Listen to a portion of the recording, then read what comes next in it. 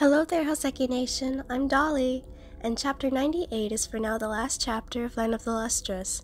Everywhere I have seen fans of the manga outraged over the outcome of Phos's decision. In this video, I will tell you why Phosphophyllite chose forgiveness. First, let's go through the history of our beloved protagonist. Phosphophyllite is the protagonist of Land of the Lustrous. They are referred to as lazy and weak, not being able to fight because of how brittle they are, and not caring so much for work. Throughout the entire series, they have been maimed, broken apart, taken advantage of, tortured, traumatized, and slowly their body has been replaced limb by limb with other materials. Their family, the gems, have never been kind to them, except for Euclase, Diamond, Yellow Diamond, and Patparacha, the older gems. All of the other gems are not so kind to the little one. Board calls them a piece of slag, Cinnabar calls them 3.5 even though they're hardness of 2. Morganite doesn't take Phos seriously, as we see in the first few chapters and the first episode of the anime. The King Ventricosus of the Admirabilis lured Phos into the ocean under a false sense of hope for finding Cinnabar a job, only to backstab them and try to trade them to the Lunarians. 許せ。huh?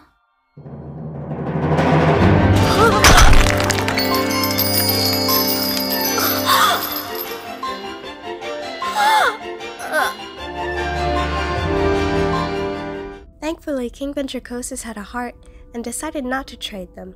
The Lunarians nab Phos's family almost every day, meaning the gems live in constant fear of being taken away. They took away Phos's only friend, Antarcticite, during winter. When Phos went to the moon, the prince, Aechmea, shredded up a piece of Antarc's eye to manipulate Phos further.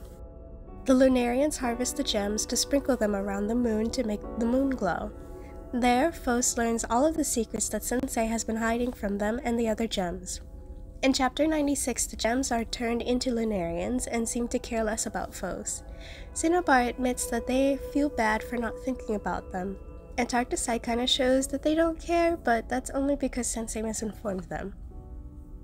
The only gem we see actually care is Euclase, asking if there's any way to make Phos less lonely on Earth. Phos has suffered a multitude of unimaginable things, so why would Phos choose to forgive them? To forgive everyone, even Aechmea.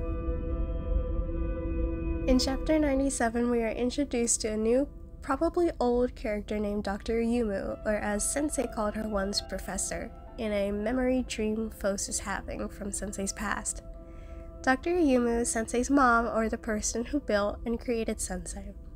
She's very disheveled and her ribs are open, and we find out she's been tinkering with her body to preserve herself, most likely to make sure Sensei understands his purpose, or maybe so he doesn't get lonely.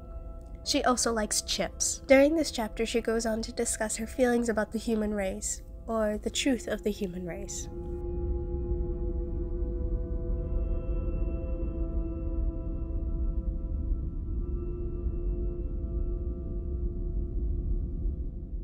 She even admits that she's ashamed to be human.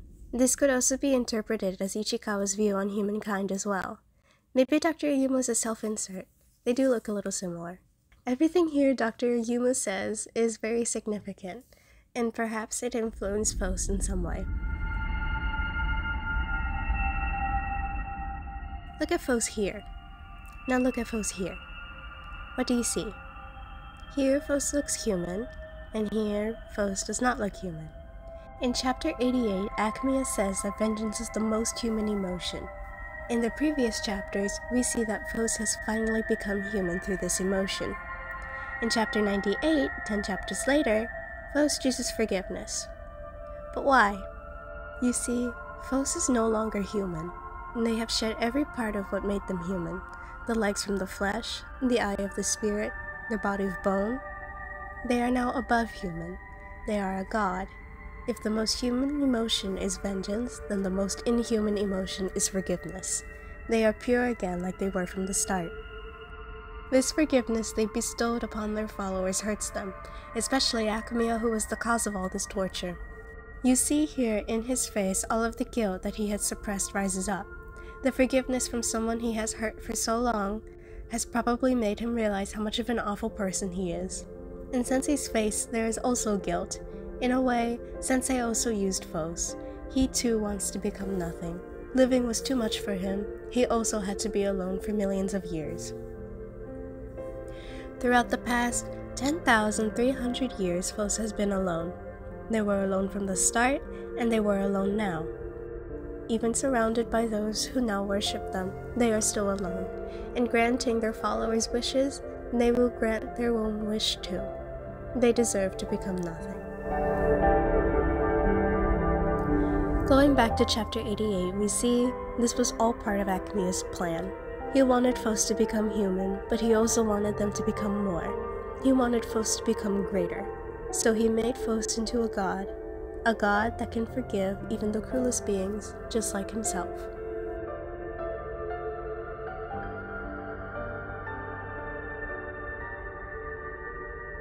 Hello there, Hoseki Nation. Thank you for making it to the end. I'd like to say thank you so much for 500 plus subscribers. The nation has been growing since I've been writing this script. I've been super busy lately fighting off a cold, assignments, and after school activities, so I'm sorry this took a while. I hope you enjoyed this video, and maybe in the future I'll make more analysis videos on Line of the Lustrous. Can you guess who I'll be making it on next? Bye bye!